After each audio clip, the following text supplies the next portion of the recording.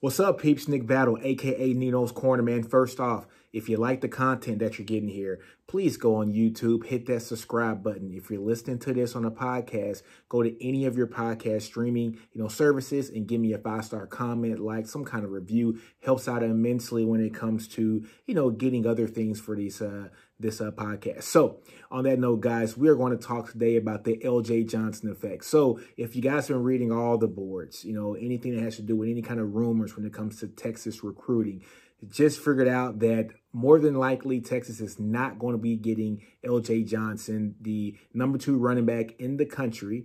High 4-star, almost 5-star, athlete coming from Cy-Fair High School out in the Houston area. All right, not getting L.J. Johnson, I think it's a big blow, guys. I mean, just for the simple fact that he might be going to the Aggies. We don't want to see a great player like that not come to Texas and end up going to one of our, most hated rivalries. But that's a good pickup when it comes to Texas A&M. However, L.J. Johnson would have been a perfect person for Texas to get here, especially this new Texas staff, to flex some muscle and say, hey, we're here to stay. We're here to get some great recruits. Obviously, it's probably not going to happen. So what are the effects of that? All right, so first off, guys, let's just talk about L.J. Johnson just a little bit. He's one of those guys, when you turn on his film, you're like, this guy's a beast. He's a baller. He knows how to run that ball. He's tough. He played in 5A ball, some of the best ball here in the state. Did a really good job, like first Cy-Fair. Just a really, really good player. Runs tough, runs with a mean streak. I mean, he is a guy that you want on your team. All right, so when you start looking at the rosters here, Texas and Texas A&M, Texas, we got Bijan, right? So Bijan's going to get those carries, guys. He is going to get those carries. And LJ and Bijan are almost like the same kind of runner, and I say that, just for the simple fact that neither one of these guys are like change of pace backs. And so, L.J. Johnson going over to, to Texas A&M and being matched up with the running back that they have over there, his name's McCain. He's a really good change of pace back. That really makes more sense. It makes more sense for him to see the field just a little bit more often there. So I get it. I get it.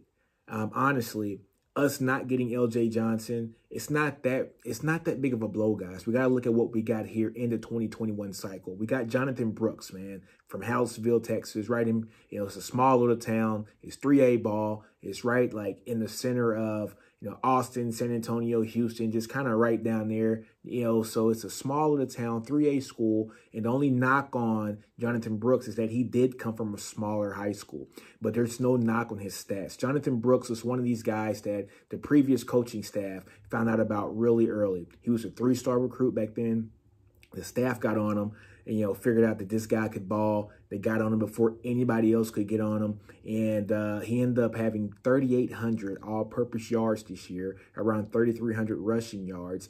He's a monster, too. And so I don't think he's getting enough credit and enough love here. Max Prep's #1 first team, tailback on Max Preps, man. So he's a good guy, man. He's going to be really good here on the 40. So when you start to look at things like that, L.J. Johnson might not have been the guy that we needed. It'd have been somebody that I really wanted, though, just for the simple fact that you can't have enough good running backs, and we're short on running backs. We only got Bijan, we got Roshan, we got Jonathan Brooks in that room, and we got some walk-ons in that room, okay? So now we got to find another running back. Missing out on the LJ was a big blow, but there are other running backs that Texas is actually looking at. Checking some of the message boards. I think this one was on a Orange Bloods. Check to see that they got somebody that's on the radar right now for Texas. The guy's name is Jalen White from Dothan, Alabama. And I did my research on this guy. My wife is from Alabama. So once I found out about this Jalen White kid, made a couple phone calls to some family members down there. They said this kid's a monster, and they don't understand why Auburn hasn't, offered him, why Bama hasn't offered him. They said he's a really quick twitch, kid. Really good change of pace back, and that's kind of exactly what we need here at Texas. Texas hasn't offered him yet, but I can pretty, like assure to you, hopefully, that if he does get an offer, he will commit, because he's kind of went through the process here. He's supposed to commit to Florida. Tells the staff there that he's ready to pull the trigger. They didn't have enough space. He waited too late. Same thing happened at Florida State. So he's gone through a couple instances here where he wasn't able to commit because he waited too late. I think if Texas offers him, today or tomorrow, that he's going to pull on that offer real quick and commit as soon as he gets it, because he wants to play at a D1 school. And he has D1 offers, guys. He has offers, from Ole Miss and Mississippi State and Iowa. Texas A&M's offered him. He has a bunch of offers, guys. But I think Texas is that school right now that's kind of risen to the top with him, just for the simple fact that, hey, we got Steve Sarkisian now. The offense is going to be great for like a running back like him. Bijan Robinson will probably be the bell cow here at Texas, and Jalen White could be that change of pace back. I mean, he's one of those guys. He's like 5'10", 5'10 and a half, about 185 pounds, but he's lightning quick. A one-cut guy. As soon as he gets the ball, he makes one cut and he is up the field for 30 or 40 yards. He can catch the ball really well, like out the backfield. So when we look at this, guys, I did want LJ Johnson. Hopefully we still get LJ Johnson. Who knows? But, just looking around now, it's looking like he is not going to be a Texas commit.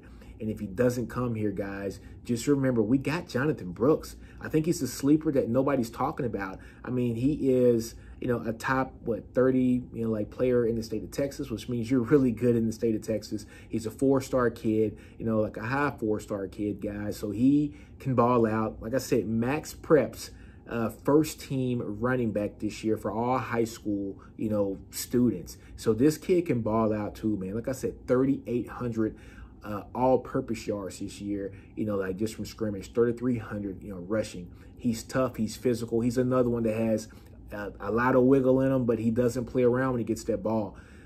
Jonathan Brooks, when he gets that ball, he hits the hole. He does what he has to do. He likes to make, one linebacker miss, and then he's off to the races. So his season really reminds me of something that we saw in the previous 2 years with Bijan Robinson in high school, going against lesser competition and dominating them. Well, hey, what are you supposed to do? If you're a big fish in a small pond, I want you to dominate them so much that I have to take another look at you. So kudos to Stan Drayton, just for finding this kid and doing the evaluation and then the proper evaluation to get him here on campus, get him signed up when he was a 3-star, gets his 4-star, a bunch of teams want him, and he was committed to the Horns from then on. So kudos to Stan Drayton for that. Kudos to getting that guy to recruit to Texas.